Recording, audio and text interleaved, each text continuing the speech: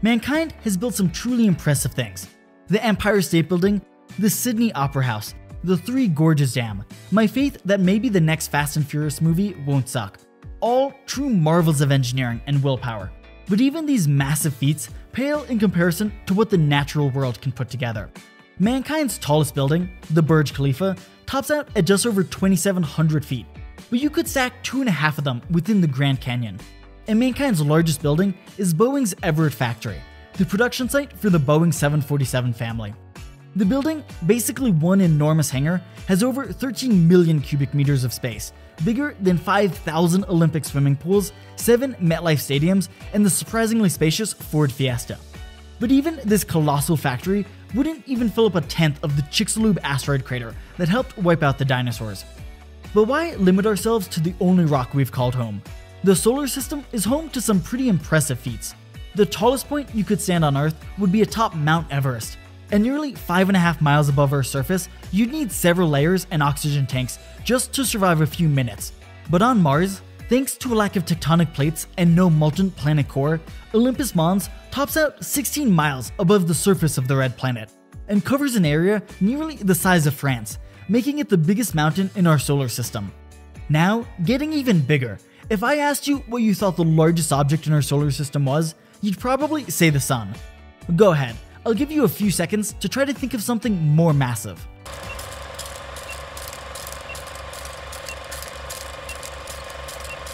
If you stuck with the Sun, we couldn't really blame you. After all, it's what those posters on the walls of our 5th grade classrooms taught us to believe, and it's certainly a better guess than Pluto. The largest thing in our solar system isn't the Sun, but something that comes from it. Coronal mass ejections are a release of plasma from the surface of the Sun, and they can reach crazy sizes. They expand as they propagate away from the Sun, and can grow to nearly a quarter of the space between Earth and the Sun. In what would become known as the Carrington event, in 1859, a coronal ejection caused by a solar storm reached more than 94 million miles, hitting Earth and causing the largest geomagnetic storm on record. Let's just say things got pretty wild. Well, as wild as the 1850s could get. All over the northern hemisphere, colorful auroras danced across the night skies, reaching as far south as Mexico. That night, telegraph communications around the world began to fail. There were reports of sparks showering from telegraph machines, shocking operators and setting papers ablaze. And some telegraph operators could continue to send messages even after disconnecting their power supplies. According to the Lloyds of London, if a similar solar storm hit the planet today, it would cause more than $2 trillion in damage to the US electrical grid. But move beyond our solar system, and now we're really talking the biggest of the big. At the center of our galaxy sits the supermassive black hole, Sagittarius A. At 4.1 million solar masses, or 4.1 million times larger than our Sun, it's the most massive object in our galaxy. But as far as black holes go, ours is near the runt of the litter. 53 million miles away lies the Chad of all black holes, the supermassive black hole at the center of the MESAR 87 galaxy. It's 6.4 billion times the mass of our Sun and would stretch across our entire solar system. By the way, this was that famous black hole that was photographed last year. But the biggest of the big is yet to come. At approximately 10 billion light years across its longest length, the Hercules-Corona Borealis Great Wall, also known as the Great GRB Wall, stretches across 10% of the observable universe. For comparison, our Milky Way galaxy only spans some 100,000 light years.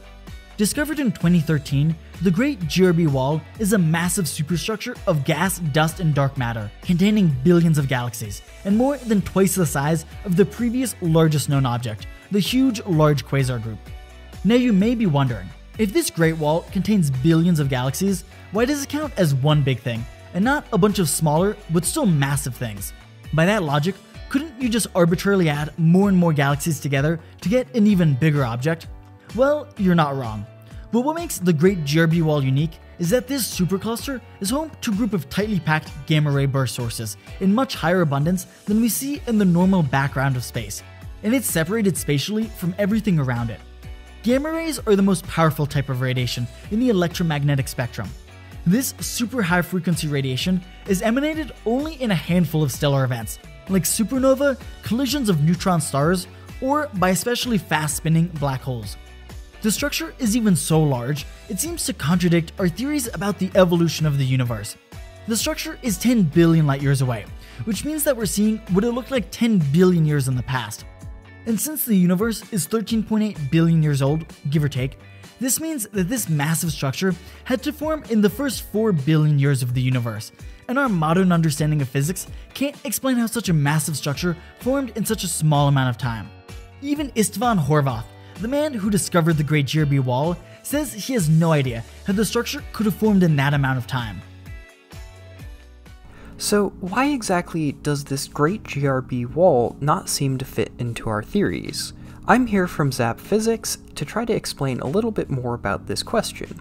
It all comes down to what's known as the cosmological principle. The basic idea of the cosmological principle is that the universe should look the same no matter where you are or which direction you look. Now, I know what you're thinking. This can't be true since we see different stars, planets, and galaxies all around us. The caveat to the cosmological principle is that it is only expected to be true above some very large length scale.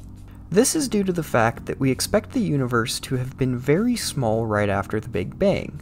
During this time, quantum fluctuations created tiny spots of non-uniformity.